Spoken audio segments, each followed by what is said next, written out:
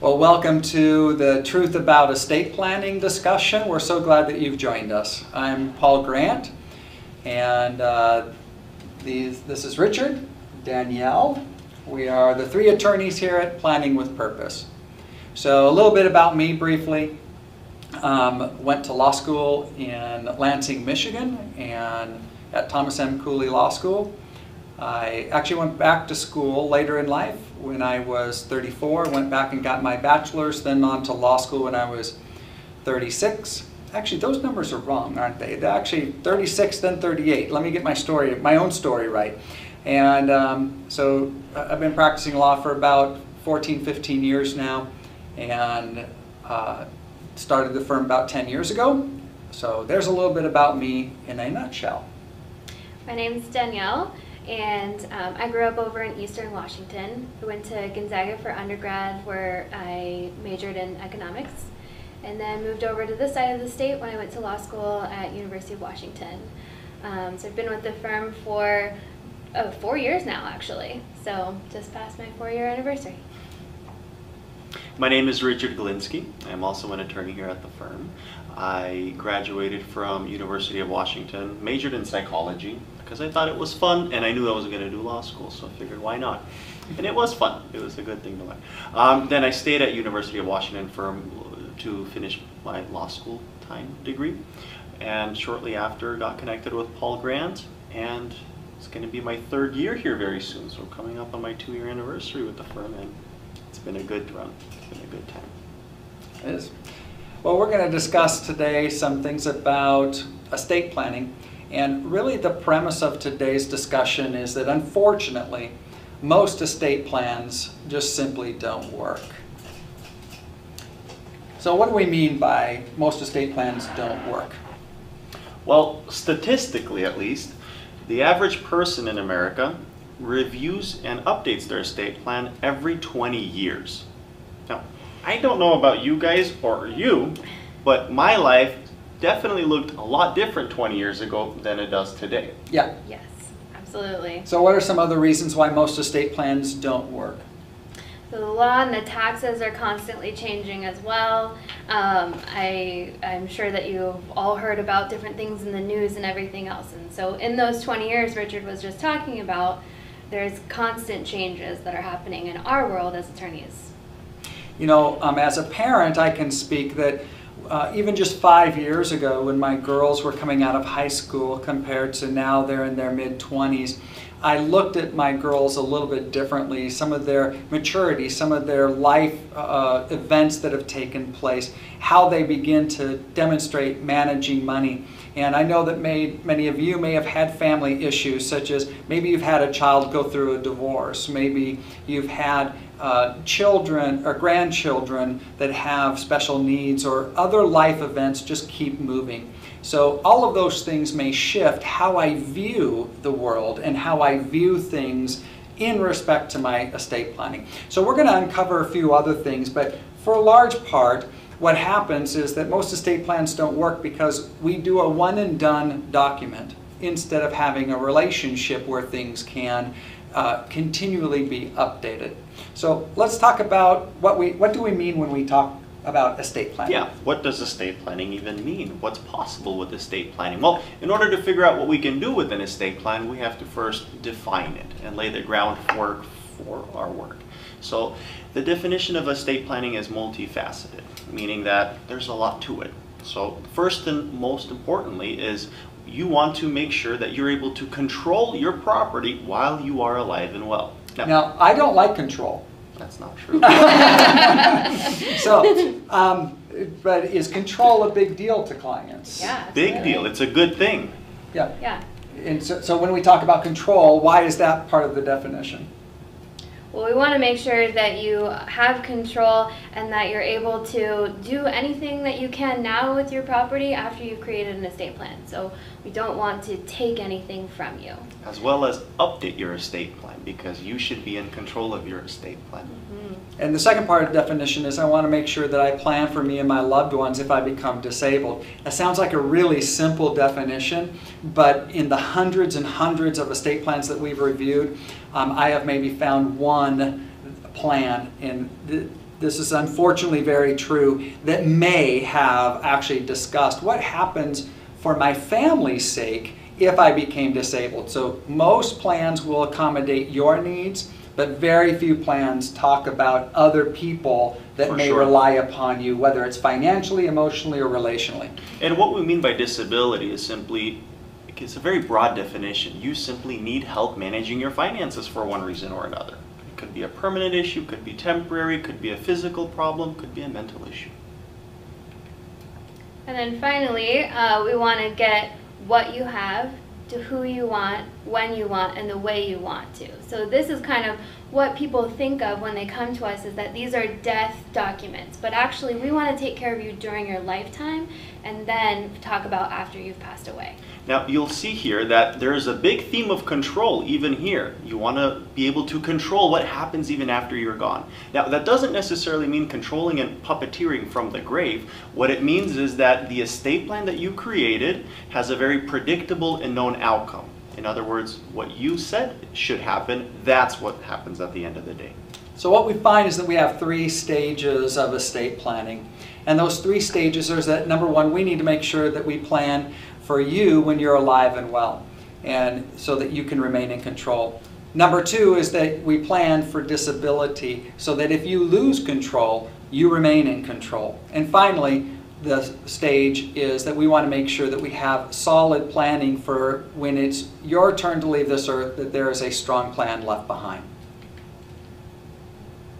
So we've sat across the table from hundreds of different people, and everybody has said that ease of transition is paramount to what some of their goals are. Absolutely. They don't want their beneficiaries looking like this when after something tragic has happened.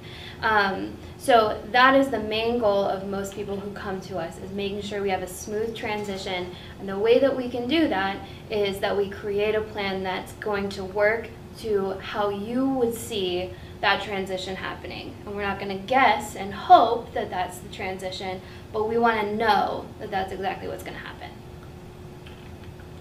So what is our goal? What is your goal for estate planning? Well, first and foremost, estate planning is not about the document.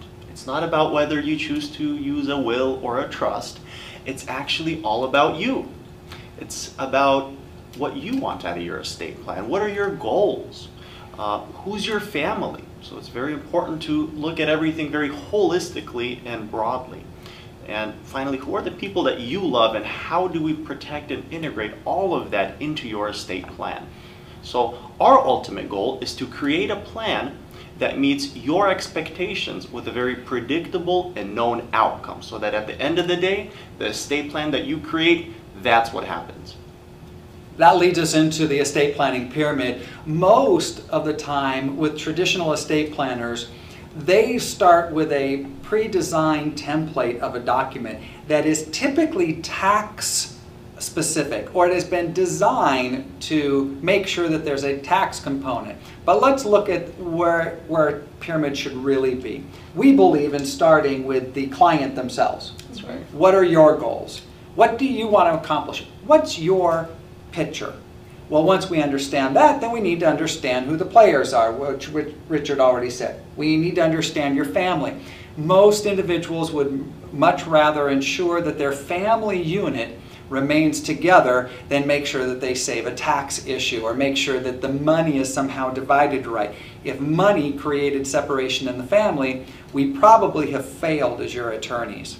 Then we can talk about your wealth. After we understand your family, we can talk about your wealth, how to expand your wealth. And believe it or not, taxes and the law are the last thing that we actually talk about. We actually treat it like a jigsaw, the piece of a jigsaw puzzle. You guys know the answer, but what is the easiest part of a jigsaw puzzle to complete?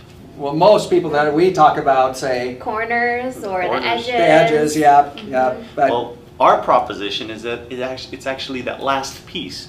And that's because there's only one way that it fits. There's only one way for it to fit into the big picture, and that's how we treat the law and taxes. After we've created the base plan, after we've protected the family, have really structured it, there's really only one way that the taxes and the law are going to fit so together. we should know the taxes and the law. That's our job. So we should be able to fit it around your plan instead of forcing you and your family into a pre-designed legal and tax plan. We want to do the opposite.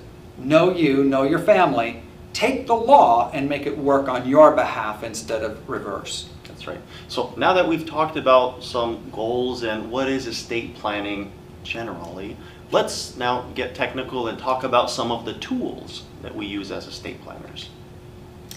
So these are some of the common ways that you can do estate planning. There's really only one wrong way on this list, which is doing nothing. And you're here and you're watching this, so you're not in that boat, so thank you. Unfortunately, that's the most common way That is the to do estate planning, right? Mm-hmm. Yeah, over 50% of Americans do not have an estate plan. Less than a third of Americans have some type of medical directives and end-of-life directives. So we need to correct that.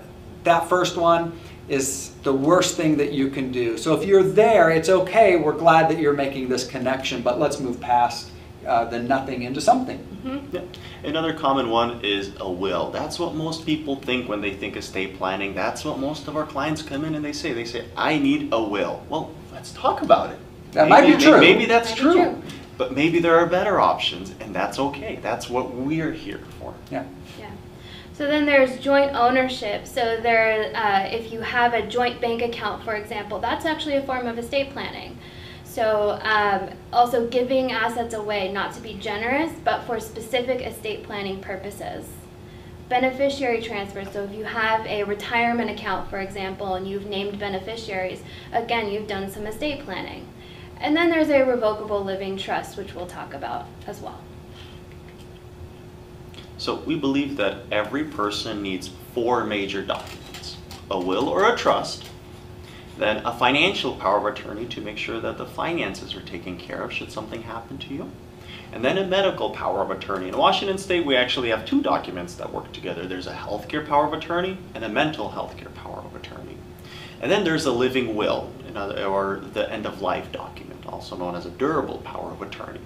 And then there could be a whole lot of other documents that apply depending on the circumstance. Everyone should have a HIPAA authorization, so that's access to medical records for your healthcare powers of attorney, healthcare instructions for the healthcare powers of attorney, and then some of you may have minor kids, so minor child instructions as well as a guardianship power of attorney will be very important for you, and then amongst other things, final arrangements and things like that.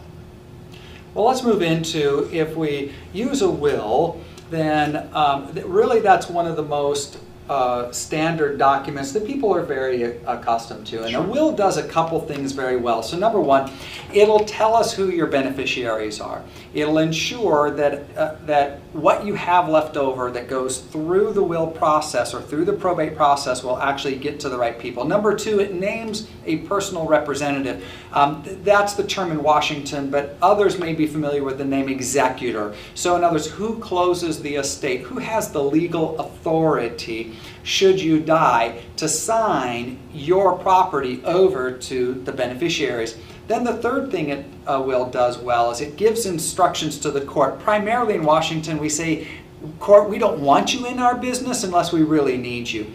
Now there might be a fourth issue, which was Richard mentioned some documents that need, but guardians need to be named in a will. So if you have minor children, a will is always needed for that fourth component. Now, Paul, you're talking about wills, but the slide here is talking about probates. Is there a reason that we're doing that? Yeah, Wills go through probate? Well, I don't know. You do our settlements around here. What do you think? So anything that is in your personal name, so even if you're using a will, anything that's in your personal name that doesn't have a joint owner and does not have a beneficiary designation has to go through something called probate. And probate is a court-driven system where we bring your will and it gives us instructions of who's going to close your estate. But it's a court-driven process that essentially makes sure that you owned the property when you passed away and that there's no debts or other people who are trying to come in and take that property. So when your beneficiaries get it, it's free and clear from the title. So that's what it's doing. but you may or may not have some experience with probate, and some of the complaints is that, number one, it's too expensive. So it's someplace between 2 and 3% of what goes through probate on average in Washington. That's what your estate will be charged to close the estate. It takes a long time. So I know what I'm doing, and I couldn't close a probate faster than 6 months, because there's certain statutes and notifications that I have to give in order to close that probate properly. So that's a really simple, straightforward probate is 6 months, but it could go anywhere from a year to 18 months or even 2 years, depending on how complicated the probate is. And then the last one is that it's a fully public process. So I have to go in and I file everything with the court, and someone could go in and request those court documents. So there's a lot of personal information that actually goes into those court documents, and so that's fully accessible to the public now. Now, there is a way that we can design a plan to make sure that you avoid probate and but yet use a will system. So it typically is in combination with joint beneficiary status, also with beneficiary designations, and currently in Washington State, or actually recently is a better word, we started in Washington a beneficiary deed. So actually your house, that was the one thing that we could not avoid the probate process with, we can now. But here's the other concern with probate, or a couple other thoughts, is that number one, a will acts like a check writing system. So in other words, a true simple will simply gives money to someone. Very similar to a beneficiary designation. So if you had like an IRA, or if you have a bank account and you put a beneficiary, that is a contract that you have with the bank or with the financial institution that holds your retirement account. So that if you die, that contract has not been eroded, it hasn't ended. Rather, the bank or the financial institution has a legal requirement to follow the instructions, which are get it to the people I've named. That's how a will also operates. It ends up being an instrument that says get it to the right people, and it doesn't matter whether they're young or old, whether they're impoverished or rich, whether they already have tax problems or don't have tax issues. It doesn't matter if they're special needs, or whether they're an addict, or whether they're a very responsible person. All it's going to do in the simplicity of its form is make sure that the right people get the money. And so that is a benefit. We're getting it to the right people, but are we getting it in the right way? Because that was a part of our estate planning definition, is getting it to the right people, but in the right way that could benefit them. So wills don't have any tax planning involved in it as well. That's one of the bigger considerations also with a will. So most wills will end up taking us at one time or another through a probate system, and that could delay the timing by which your beneficiaries are able to receive the money. And then it also is, I hope my beneficiaries are at the right place at the right time, not going through divorces or have creditors, going through bankruptcies or anything else. Life gets in the way sometimes, so we're hoping that when we get them the money, that they'll use it wisely. So is there an alternative? Because so far it's seeming like a will could get the job done. That's it. Might as well shut down the camera. So many unpredictables of life that, well, is there an estate plan that could work around that and be ready for those types of curveballs that life can throw at us? Well, set my own stage there. Enter the revocable living trust. Now, you may be wondering, what is a trust? I've heard about them. I've maybe seen them somewhere on the internet, seen them on YouTube. What is it? Because I've heard that they can do a lot of different things. Well, they can. So all that a trust really is this candy bowl right here. Now, candy. It's not literally a candy bowl, but all a trust is it's a holding container. It's a holding container that holds stuff. And now this stuff happens to be candy here, but really it's your assets. It's your bank accounts, it's your investment accounts, it's your property, so your primary residence, any rental properties you may have. That's what we mean by your stuff. And your trust would hold at. So, so during our discussion with clients, we're asking very specific strategic questions. When we get those answers back, that's us building the bowl itself. That's the trust. So then we start, for like marrieds, we put both hands underneath, correct? Yep. And so that means we've got 2 hands, and now whoever holds the bowl manages and controls the trust itself, okay? And so when I was talking earlier about how probate works, so everything is in currently your personal name. So let's use like the house. So Yep. this is your home. So if this was my home, this would be in the name of Danielle Olero. And when we create this holding container, now we're going to put everything into the name of my trust. So for my house, it would now go into the Danielle Olero Trust. Now all of the instructions that we've walked through now attach to whatever is inside of this trust. We put the hands underneath, so a married couple would be 2, or a single would be 1 person, and it's still all running under your social security number. So it's still all your stuff. I can reach in, I can use anything that's in here just the same way as I could before it was in my trust. But now all of these instructions have attached. Now, during your lifetime, as long as you're competent, can you change your trust? So you can change your trust at any point in time. I have so much control. I could take out my house, say I want to put it back in my personal name. I don't want anything to do with this trust anymore.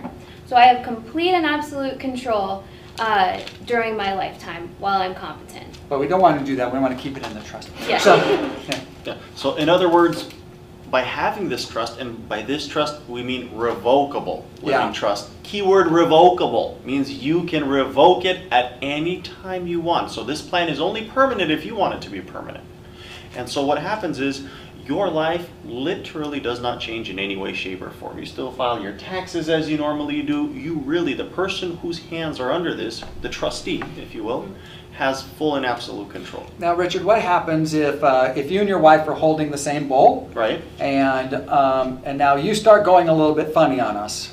Well, I would hope that my friends and family would catch that. So what happens is now my hand would leave. Right. And my wife's hand stays here. So now my wife. So she still has control She over still them. has 100% control. Okay. But are there instructions of how to care for you? Because wouldn't that be an important part of the trust? Definitely, right? Because remember that second definition of estate planning that we gave is we want to create a plan for what happens if something happens during our lifetime and we're still alive, but we need help managing our finances. We mean disability. What happens if I'm disabled? Well, the trust is very different from a will, okay? So a will, it's a court-governed document, so there's only so many things that we can change. A trust is a private contract, so we can customize it really the way that you need it to be customized to your particular circumstance. And so yes, we are able to include instructions for what happens if you experience a disability. So now imagine that both you and your wife are disabled and you named me as your trustee. Okay, so now the bowl is going to come over to me, and now because I manage it, and now it's not my stuff, it's your stuff, correct? But there are specific instructions in a trust that now I have to follow. So number one, I get specific instructions. A power of attorney, what does that do? It lets you do what you think is best. Okay, so in other words, a power of attorney is a document that says if I have a bank account and we use a will, it gives access to that account, but really doesn't give clear instructions to the user. So therefore, a trust gives very specific instructions. That's really good because now I feel confident in knowing what Richard and his wife want me to do with their money so that I can then really fulfill my duty to them. Number two is that if they had people behind them who are going, Paul, you're doing it wrong. Well, then I can go, well, no, look, the instructions are right here. I'm following the instructions. Now the trust has actually protected me when I'm doing well. So during disability, it's really an important document to ensure that your finances keep moving in the way that you have designed. And returning to that same storyline, what if Richard and his wife were taking care of his parents? Could you, as the trustee, also take care of them? Yeah, well, if with a power of attorney, the answer would be no. But in a trust, as long as the instructions were in there, because we would ask that question in our firm, who else relies upon you financially? Who else do you want to take care of? All of a sudden, that instruction is here, so now I have the authority from Richard to go ahead and use his money, as long as it doesn't financially harm him, for the continued support of his parents. And so we can, minor children would be, right? And so if we have minor children, we want them to be well taken care of. So a trust is a really important document that protects you, your intent, but not only that, it really does protect the person that you're going to lean upon to say, if I need help, then you're stuck with this thing, but let me help you should I put you in that position. That's very, very different than when we use a will and a power of attorney. So that accomplishes our initial definition, which is that you have complete power and control while you're alive and well. We're going to take care of you and any of your loved ones through this trust. And now, if you remember, the last part of our definition is what happens after you've passed away. So using a trust, now the beneficiary, so if I'm Paul's beneficiary, yay for me. Of course. Then I would inherit a trust just like this. So as opposed to a will, which is a check writing instrument, everything comes here. Now I'm going to get a bucket just like this So one. I'm going to set up a sad story for you. I'm sorry. Yeah. All right. So if we used a will, and a will is a check writing instrument, or we used a beneficiary designation, now the candy, your assets, are going to go directly to your hand. Oh, but Danielle, I'm so sorry. The relationship in your future, he goes, yeah, no, I don't like Danielle. Impossible, by the way. And so I'm going to leave you. And now I'm going to want to actually take a little bit of this because it's in your hands. Oh, sorry about that. But then you have a bad day and you rear end Richard. And Richard, what are you going to do? Really I'm going to try to get some money out of it. And so you're probably going to reach over and say, by the way, I think I'm going to take a piece of this because you hurt me and you owe it to me. Yeah. So now, let's change the story to where if you have a trust, okay? Yeah. Now this young man who just doesn't know what he's doing decides to leave you. Okay. Now we have something very different. Yes. I'm going to go like this. Which is to say that, so now if that young man decides to leave, what Paul's left me can't be taken. I rear end Richard, he also can't take what Paul has left me. So now a bubble of protection goes around what Paul has left me as his beneficiary, and any outside forces actually can't come in and take what he's left for me. So this really becomes one of the strongest shields known in law. It's the trust share. So when you have a trust during your lifetime, you are able to change it, amend it, do whatever you would like with it. But at that point in time... my apology. Richard, during your lifetime, do you get that same shield? That's exactly where I was going. Oh, okay, great. Sorry about that. So during my lifetime, this is my trust, and I can change it, take things out, put things in however I want. Because of that, this is not an asset protection plan for me. The thought process there is, look, if I'm able to control my stuff, that means my creditors can come after it. And that's just the way the cookie crumbles. However, the story changes dramatically after I passed away and now leave this trust to my beneficiaries. At that point in time, there is a shield that comes over it, and it no longer is a revocable trust. It becomes an irrevocable trust, meaning that nobody can change it, nobody can access it other than the person that I said can access it. So if I said that my kids can access this, that's the only person who can touch it. None of their creditors, no walking away spouse, nobody. So if we put up the slide, there we go. These are the things, again, just as an example of things that we can protect beneficiaries from. The SNT is a special needs trust, and so we don't need to disinherit special needs children. We can actually set up a trust that is protected from governmental intrusion. If a surviving spouse gets remarried, it would be nice if we could protect the intent of the first spouse to pass away. So there's many things with a trust that give us great control and the ability to protect from when someone passes away. It's a phenomenal family legacy that we leave behind. Well, how do we do this then? So, how are we different than your average individuals out in the marketplace? Well, the typical individual in the marketplace is going to create documents for you. They're going to give them to you, and they're going to see, well, see you later. Let me know if anything changes in your life and you decide you want to change your plan.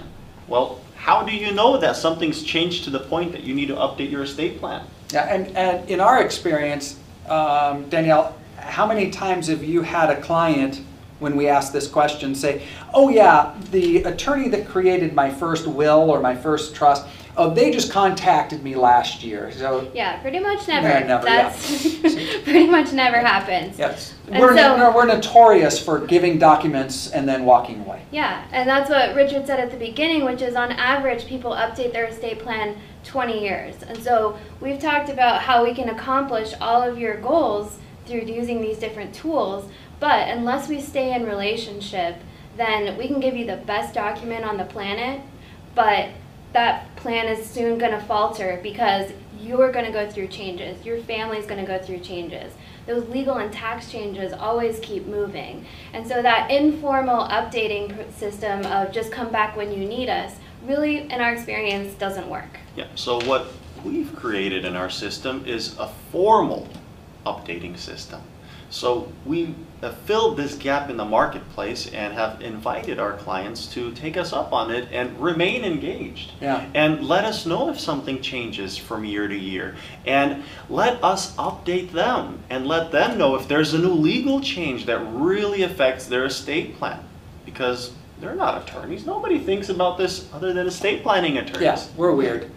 So what we've developed then is the estate planning life cycle. And this is the kind of the process or how we see every estate plan, whether it's known or not. This really is what we have found. Number one is that we need to educate. Hopefully that's a little bit of what we've done.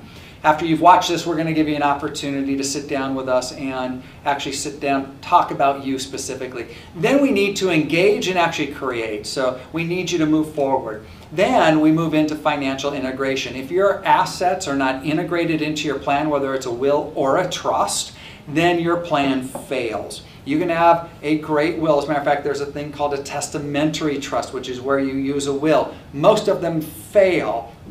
Number one, it's an antiquated document. Number two, the assets are not integrated into the plan. It doesn't matter what you use. Your assets must reflect the estate plan as a whole. Then we move into the continuation program. We'll get into that in just a second.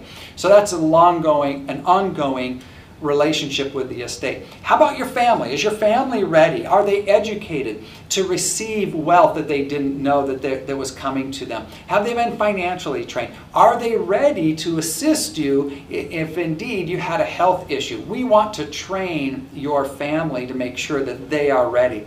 And we know these life adjustments are coming. Yep. Do we not? So we know that every day I've gotten older. They have not yet, but I have. And so therefore, I know that life adjustments are coming. Both my parents are alive. I'm watching it in front of my eyes. That life continues to happen. Then, after life adjustments, the part that we don't like is that, because we get attached to clients, is that people end up passing away. And a smooth transition, I was all the way back at the beginning of our discussion, having a process and a settlement system in place, ready for your family that's been trained and educated, creates a smooth transition. And this truly, we believe, sets up legacy for your family and for your legacy to be understood, to be known, and to be followed. That in our belief, is a very powerful opportunity. So we have a 3-step strategy, which is that we want to educate and engage during your lifetime. And then we want to commit you and your family to continuing to update and to educate. And then really have that secured system, as Paul was saying, after you've passed away, to make sure that there is that smooth transition. So we call this formal relationship program our legacy and maintenance program. It's really an opportunity, as we've reiterated, to stay and remain engaged and be able to update your plan whenever life happens. So on a practical level, what happens with the legacy maintenance program is at the beginning of each year, all of our clients receive 2 documents from us. They receive an asset review, and an asset review contains all of your assets, your banks, your investment accounts, your properties, and you have an opportunity to let us know if anything in your life has changed. Have you opened up any new accounts? Have you closed any accounts? Have you consolidated at all? Have you purchased any new properties? We want to know about it because we want to help you make sure that your life remains integrated with your estate plan, that they reflect one another perfectly. In addition, we're also watching over our clients' tax issues, and so if there is an estate tax that you are already in or that you are getting close to, updating everything allows us to really watch over you and make sure that indeed we can see things coming down the road before they happen. Lastly is that whether you needed disability assistance or whether you passed away, when we know where assets are, it's very smooth for the family to then come alongside and make sure that that information is given to them. Asset understanding is very important, and in the ongoing relationship, it's a critical component. And then the second document that you'll receive from us is an estate planning review worksheet. And that is like a 15-page document where we say these are all of the people that you've appointed as helpers in your plan, and you've given them a specific role. So are they in the right role for you still as your life has changed? And have you had any other grandchildren, or are there anyone else that you need to plan for? So every year, in case you haven't looked at it, you have the opportunity to take a chance and look at it, make sure that everyone is where you want them to be. And because we've been on top of where your assets are and what does your financial life look like, at the end of the day, when you pass away, we can promise you that your estate will not go through probate. That's because every year you've let us know what assets have changed, where are your finances at, so that we're able to assist with making sure everything is financially integrated with your estate plan. Because of that, if you have a trust, your assets are no longer in your own name, but they're in the name of the trust. So remember what probate was for? Probate is for people who die and they have property in their own name. The trust never dies, so the trust does not need to go through probate.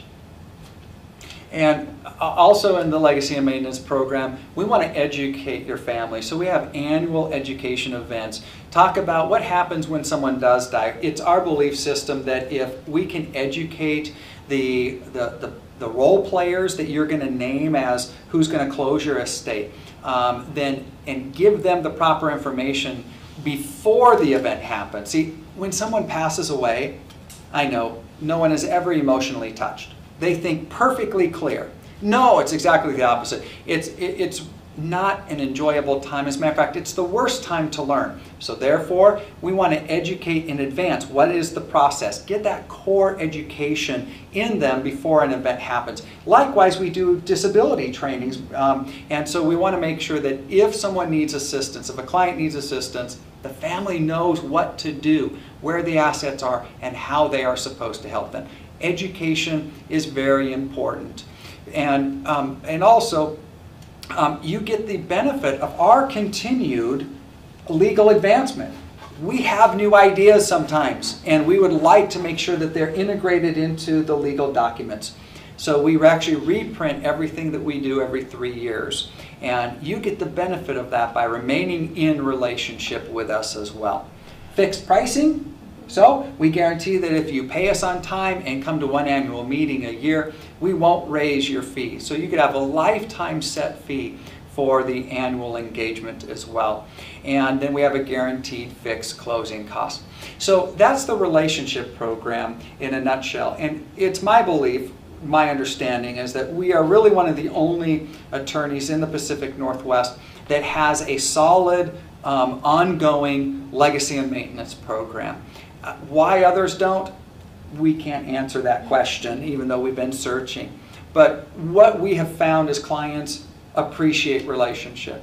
They want the stability of ensuring that their documents are ready at any time, that their family is educated, that their assets are integrated, and that their plan has not fallen legally or within the family structure. Look, estate planning is easy, right? Oh, yeah. Just let me know 30 minutes, 30 days before you die. 30 days is better than 30 Yeah, 30 minutes we can't do much. Yeah. Even 30 days is going to be tough. Yeah. But because we don't know that date, because, and I'm glad I don't, we can't get your plan done. So having a relationship component is really the answer for estate planning. Well, that reviews what we've talked about. Yep. The estate planning life cycle really is the lifeblood of what we do. It encapsulates everything perfectly. So the first stage again is to create the estate plan and make sure we design it around your family specifically, around your particular circumstance and situation. And then we invite you to take us up on the formal relationship, the legacy maintenance program, so that we can remain engaged and help assist you and the family as time goes on. Yeah, so thanks for watching this. And so as Richard was saying, we would invite you to actually call our office, and we have a complimentary opportunity for you because you've watched this video to sit down with one of us, and so that we can talk about you and your personal goals and your family to find out what tools we would be able to use to accomplish those goals for your estate plan. And even if it's just a review, then we'd like to give you the assurance that indeed your current estate plan is at a level that is going to work for your goals and for your purposes, and to make sure that your family is properly protected. So we never take a client that with a preconceived idea. There's only two tools that any estate planner can use. It doesn't matter where you go. It's a will or it's a trust. What you need, we don't know. But we hopefully provided you with some reasonable explanation of what a will can do. It can do some very good things. And what a trust can do. We believe that it can do a little bit more. But what is right for you, what is right for your family, come on in. Let us help you. So that's it. That's it from us. We hope to meet you soon. Thank you. Please give us a call. There again is our information on the screen. And thanks for taking your time to watch our video. Thank you. Thank you.